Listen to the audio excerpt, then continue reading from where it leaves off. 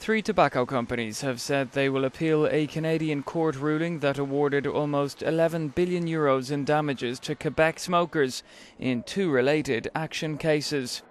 Launched in 1998, the case marks the first time tobacco companies have gone to trial in a civil suit in the country. The director of the Quebec Council on Tobacco and Health, an anti-smoking lobby group, said it had been a long process, but it was a big victory for the victims and against the tobacco companies. Regardless of appeals, the court has ordered that the tobacco companies leave at least 730 million euros in trust with their lawyers. The wife of one of the original plaintiffs asked, "Did you stop to think what a cigarette is? It destroys you. Your health is completely destroyed." The damages would compensate around 100,000 Quebec smokers and former smokers who alleged tobacco companies knew they were selling a product that was causing health problems, but did not adequately warn consumers.